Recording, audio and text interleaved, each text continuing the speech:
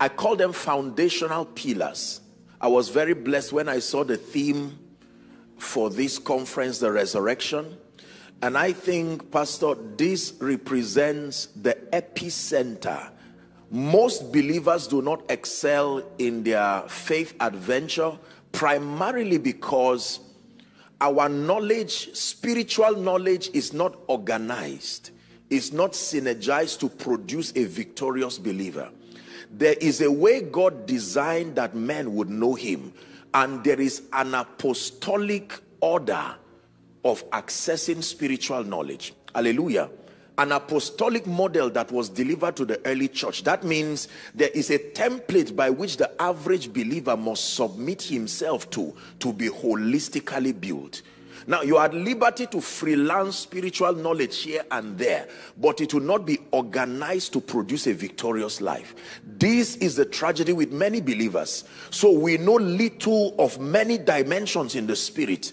Like a man who wants to build a house like this. You have a zinc here, you have the cement here, you have the irons here, but you are not able to organize them to produce a victorious life. So there's hardly any dimension of truth you communicate that believers are absolutely ignorant of. The key is to be able to organize it to produce a victorious life. We know that prayer is important in the believer's walk. We know that giving is important in the believer's walk. Are we together? We know that a sound mind is important in the believer's walk. We know that an understanding of authority is important. But to be able to synergize them together to produce a victorious Christian life is where many people are found wanting. And it is for this singular reason the Bible says he gave unto some, that he led captivity captive, and he gave gifts as men to men. Some he gave apostles, some he gave prophets, some he gave evangelists, pastors, and teachers. To what end? The Bible says for the perfecting, the maturing of the saints. That the saints now in their matured state will do the work of the ministry, that we all together will grow into the fullness of the stature of the measure of Christ. It says, not tossed to and fro by every wind of doctrine and the sleight of men, wherein they lie to deceive. Hallelujah. So it is important for us to know that we must contend for methodical spiritual growth.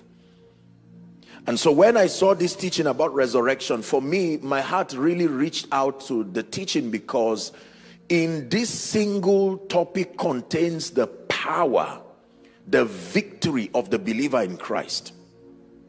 1 Corinthians chapter 15, please. Let's begin our reading from verse 1. And I please request that you lend me your attention. 1 Corinthians 15 and verse 1. Moreover, brethren, I declare unto you the gospel which I preached unto you, which also ye have received, and wherein ye stand. Notice the construction of Paul. Paul is a very intelligent man, not just a spiritual man. His discourse is very articulate. He's now saying there is an understanding you stand upon. He's doing a recap. And then he says, verse 2 now, by which ye also are saved, if ye keep in memory what I preached unto you, unless ye have believed in vain. Verse 3 now. It says, for I delivered unto you first of all that which I also received. What did he deliver? How that Christ died for our sins according to the scripture. Number 1. Number 2, verse 4.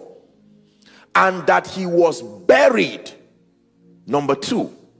And then the third point is that he rose again on the third day according to the scripture.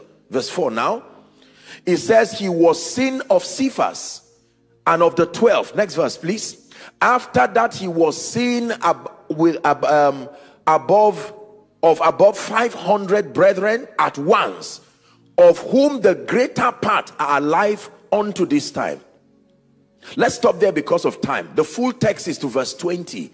So he gives us the framework of what we call the gospel or salvation.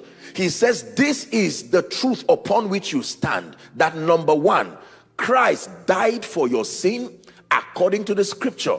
Number 2, he was buried. The Bible says And then number 3, that he rose again. Are we together now? And that in his resurrection he was seen of many as proof.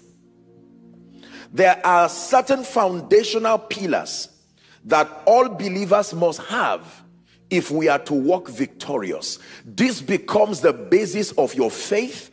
This becomes the basis of your exploits. This becomes the basis of your confidence. The understanding of the believer, as far as redemption is concerned, was designed to be framed around these truths. And I'll just do appreciate the Lord on your behalf, because I believe that you listen to the word of the Lord, and I believe that the word of the Lord has done something in your life. And I join you to pray that whatever declaration or vision or idea that God bring into your mind, may it come to pass in the name of Jesus. May it manifest in your life speedily in the name of Jesus. I still want to encourage you, if you have not subscribed to the channel, subscribe, make a comment.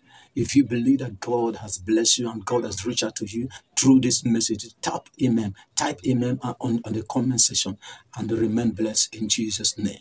Amen.